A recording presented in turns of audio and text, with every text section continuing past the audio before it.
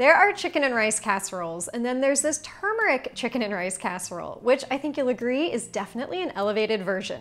It's the perfect weeknight dinner recipe that nestles whole chicken breasts into the most vibrant golden rice that's infused with warm and earthy flavors. And then I've added some grated carrot as well for a little extra veggie boost. The whole thing bakes together in the oven, and when it's done, you simply have to fluff the rice with a fork, scoop out a chicken breast, and serve it up. It's easy, healthy, and super delicious with curry-like flavors. So let me show you how to make it. To get started, preheat your oven to 350 degrees Fahrenheit or 177 degrees Celsius, and then lightly grease a 9 by 13 inch casserole dish with olive oil. You can just drizzle a little oil straight into the pan and use a paper towel to wipe it all around, and then set that casserole dish aside. I'm excited to use my new 7-inch Zwilling chef's knife today to slice and dice this onion because the knife is brand spanking new and super sharp. And you have to know that I am a sucker for that gorgeous white handle. I also have an 8-inch chef's knife, but to be honest, I prefer this new 7-inch knife to my 8-inch knife as it just fits better in my smaller hand. This isn't sponsored at all, I'm just sharing the tools I love to use in the kitchen, and if you follow me on Instagram stories, you saw me unboxing this knife last week. And if you're not following me on Instagram stories, well, I think you should go do that. All right, back to the onion. Once you've got it all diced up, transfer it to a bowl as you'll take it over to the stove here in a second. Next up, you're gonna peel and grate 1 large carrot. Once it's peeled, use the large holes on a box grater to grate the carrot up, and you'll end up with about this much. Place the grated carrot in a bowl or on a plate and just move it to the side for now.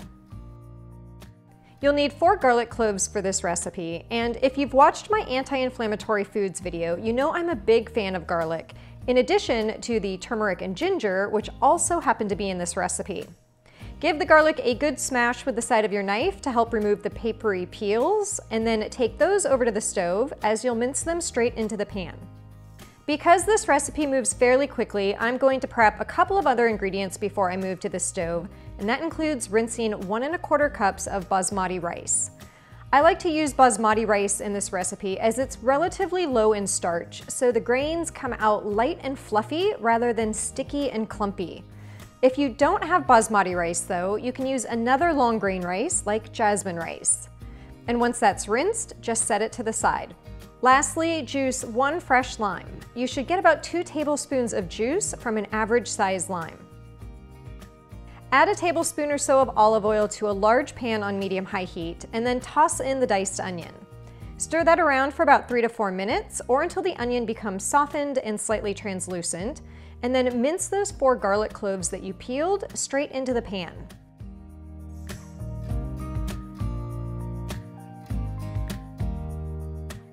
Now comes all of the spices, and together they add the most robust flavor to this chicken and rice casserole. And that includes 2 teaspoons of ground turmeric, 1 teaspoon of ground ginger, 1 teaspoon of kosher salt, half a teaspoon of black pepper, and half a teaspoon of ground cumin. Give that a quick stir for about 30 seconds just to blend the spices into the onion and lightly saute that minced garlic. Then add 1 can of full-fat coconut milk.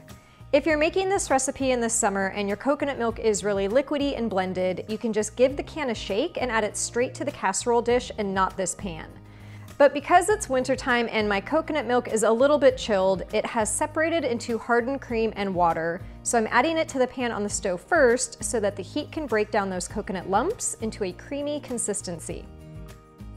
Take the onion mixture over to your casserole dish and carefully pour it in. And I do say carefully because keep in mind that turmeric stains like nobody's business, and you don't want splatters on your countertop or on your clothing. Add 3/4 cup of water along with the fresh lime juice, the rinsed rice, and the grated carrot. Then give that a gentle stir to combine all of the ingredients. And pro tip, if you do happen to splatter on your countertop, clean it up right away with a baking soda and water paste to remove any stains. Add 4 boneless, skinless chicken breasts to the casserole dish side by side, and ideally the chicken breasts would all be about the same size so that they cook evenly. Just nestle the chicken on top and then use tongs to flip them over and coat the other side. This makes sure that that delicious spice mix gets all over the chicken so that when you bite into it when it's done, it's loaded with flavor. And if any rice grains get stuck to the top of the chicken, just scrape those off so that they can fully cook in the liquid base.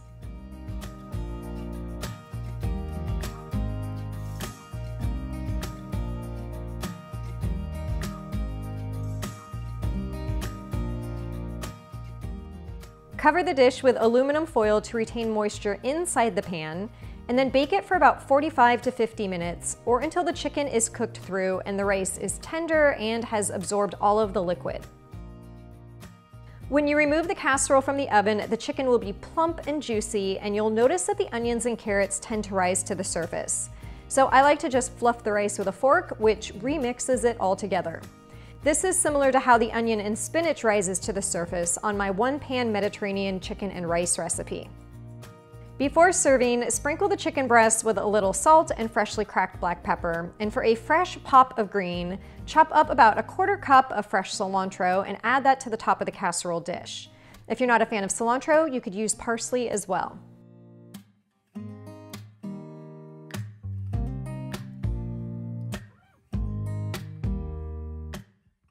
What you end up with is this incredibly easy and healthy chicken and rice casserole that's loaded with vibrant flavor and a hefty dose of anti-inflammatory ingredients. This is a great weeknight recipe, and leftovers are just as delicious as the day you made them, so feel free to meal prep this recipe as well. I actually gave leftovers of this casserole to my brother so that his family could enjoy it, and my 14-year-old nephew gave it 2 thumbs up, so I'm happy to report that it's also kid approved. When you're ready to eat it, add a generous amount of that golden turmeric rice to a plate, and then scoop out a chicken breast and add it on top. I hope you and your families enjoy this recipe. Hit that thumbs up if you'd like to see more casserole recipes in the future. Make sure to subscribe to my channel if you're not already, and I will see you again in the next video.